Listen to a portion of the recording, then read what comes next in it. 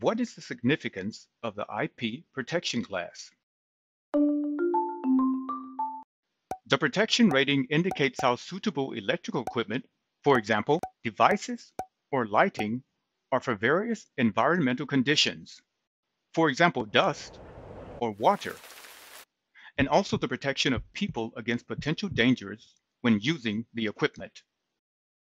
The protection rating is always indicated by the letters IP, which mean International Protection, followed by two digits.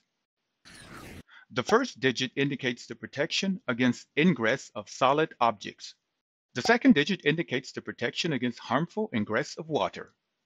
Each IP rating has to be tested separately, so a higher IP rating does not automatically cover a lower IP rating. By the way, our Serious Act push buttons achieve IP69K protection. Siemens, ingenuity for life.